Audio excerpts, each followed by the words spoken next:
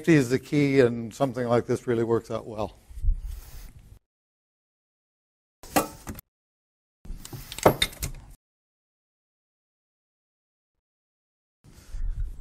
I had a hard time trying to do some decoration on a bowl and coming up with grooves that were equally spaced, and I was trying to do it by hand, and I couldn't figure out a decent way of orienting it.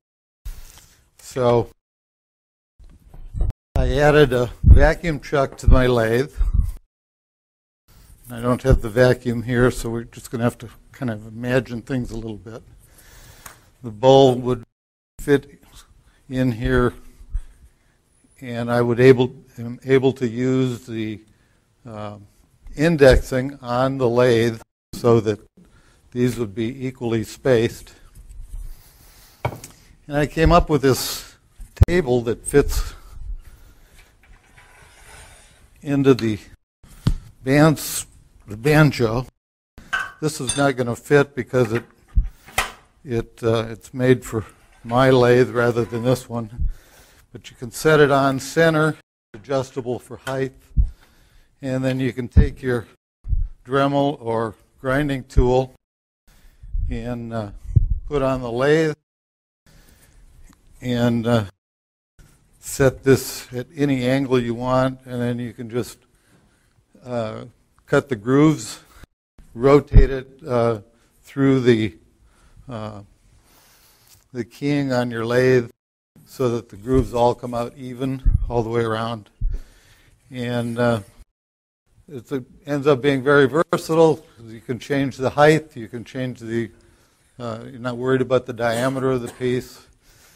And it's movable, so you can set it at any angle for any piece you want to do. And I put a stop collar on it so that it always stays on center on my lathe. It won't do that on this lathe, but can lock it in place, and it works really well. Is it hard to control the depth when you're doing those grooves? Not really. I just do a little bit at a time, and you can put any cutter in you want to do it, and it works really well. I just locked this in place, a little jig that I made with just a board and a piece of plastic, and the threads on the, drilled a hole in the plastic for the threads to go through, and this just screws on and locks in place. And all the Dremels have this feature on the front end of them, so you can use a standard Dremel tool. If you have a battery-powered Dremel, you can make one. I just strap it on with a piece of Velcro.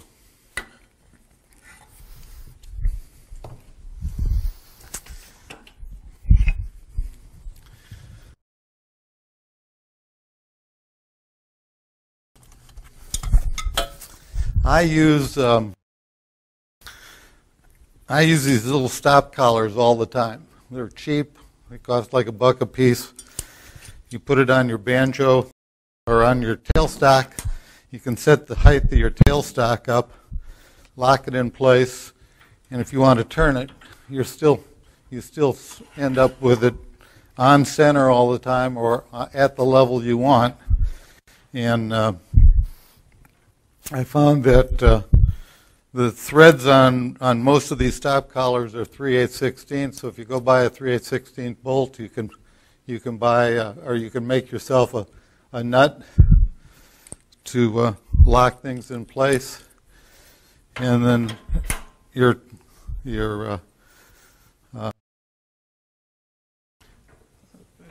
always end up with it locked in at the height that you want, and it's not difficult to change if you want to change it. They make some of those that have an over center latch on them where you don't have to have the bolt, but they're not cheap. No, they're not cheap. This is a 39-cent bolt and a $1 stop collar. And, $30 for that. Yeah, and so these work really well. Excuse me? A lot of hardware stores like Ace Hardware will carry them. I bought a bunch of them on eBay. The best price I found was eBay. Enco and MSC also sell them, the tool supply catalogs. But I only paid like $1 a piece for them on eBay, so they're really cheap. I found that these captive 5/8/16 nuts work really well. My favorite tool is a one-way tool that is a double-ended tool. So I sharpen both ends, and as I'm turning, I lock one end in place, and when it gets dull, it's the easiest to turn it around and just keep on going rather than having to go to the grinder or find an Allen wrench to set it up. And these are so easy to make that it just makes turning so much faster and easier. And I've gotten so used to them that I know where everything is. They fit my hand now, and I don't have a problem with the tools falling out or any of that. No, this standard on this particular handle, that's a standard size set screw. So these have not been re-drilled and re-tapped. And it worked really well. Just locks it in place, and you go ahead and start turning.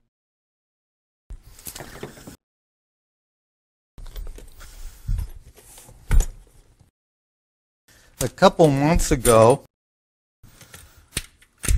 our friend Neil Brand talked about in turning spindles. He showed using a collet chuck as a chuck for his spindles when he was turning it. He put a drill pin or a dowel pin in it, put it in his headstock, and it worked really well. One of the things we were fighting, or I know Neil was fighting, and I was too, is drilling the hole in the piece we were doing and drilling it accurately.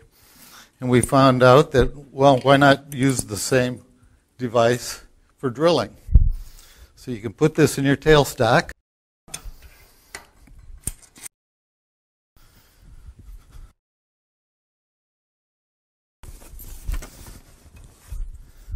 I made a dowel with a hole in it that would fit over the drill.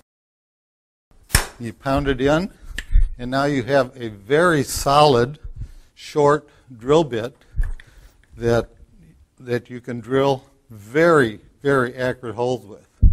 And it won't come out, and yet all you need to do is crank it out, and you've got it. So these collet chucks work really well.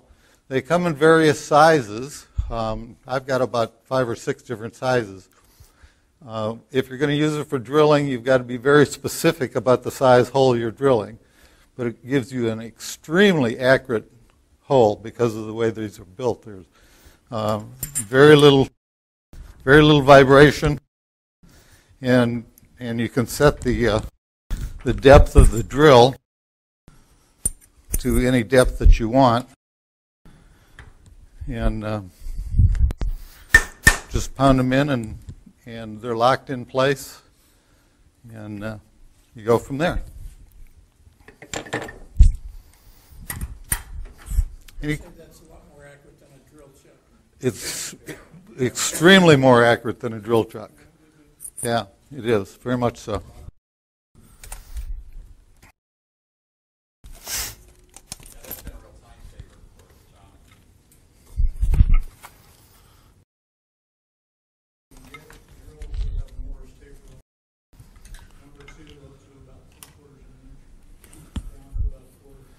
The problem with doing that is you still have a drill sticking out of that's about that long, and it will tend to follow grain, particularly if you're drilling end grain.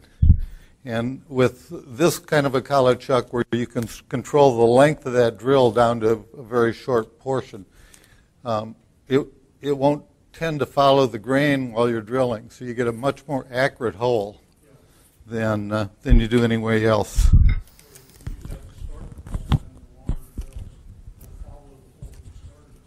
Not always. Not always. Neil and I have done a lot of experimenting with trying to accurately drill a 1/4-inch hole in a 1-inch block. And if you do it with a drill that's a standard jobber length drill bit, it will follow grain. Even if we use a center drill to start with, at the other end, it may not be a true hole.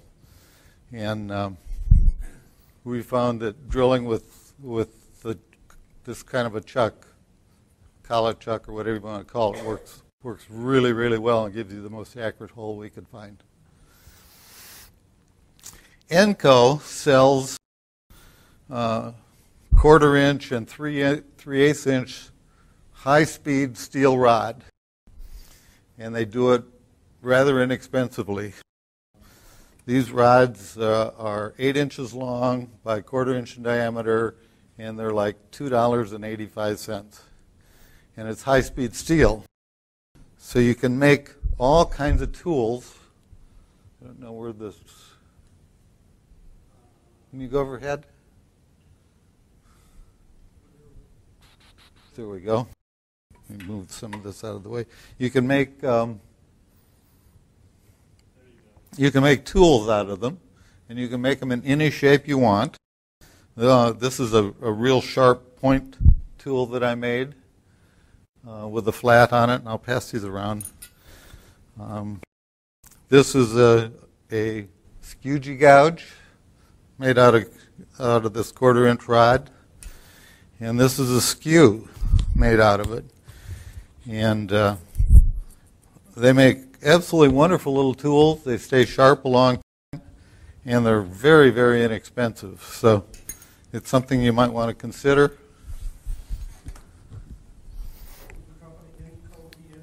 ENCO. They've got a huge tool catalog, and you'll find these rods in their tool bit portion of the catalog. And unfortunately, the 3/8 inch only comes in a 4-inch length, so you have to be a little more selective on what you use for making tools out of it. But the 1/4 inch comes in these 8-inch long packages, and they make absolutely wonderful tools for very small work, hollowing out. Is there a minimum number that you have to order to order those? No. If you order really small quantities, the ship... 2 or 3 is not a problem, but shipping is going to eat you alive. So I've been buying it with I buy the drill rod, 1-inch drill rod from them as well. So if I'm putting an order in for something, then I'll always buy a few of these tools as well, just to have on hand, because I use a lot of them and I use them a lot. One last thing, and this is really kind of immaterial, but if you ever have problems trying to keep track of your sandpaper, this device is from Home Depot. They use it for holding paintbrushes on a paint can. It's a magnet, so it stays in place, and it's a clip. And it is just ideal for holding a whole bunch of sandpaper, and you can put it anywhere in your lathe. You always know where it is. You use your sandpaper, you put it back on, and it's always where you want it. You could do that. I just number the back sides of them, and then they're all in order. I use them, put them back in the clip. They're always on the lathe where I need it, or on the side of the lathe. Doesn't matter. Works really well. So that's all I have. Somebody else have some tips that they like to share with us?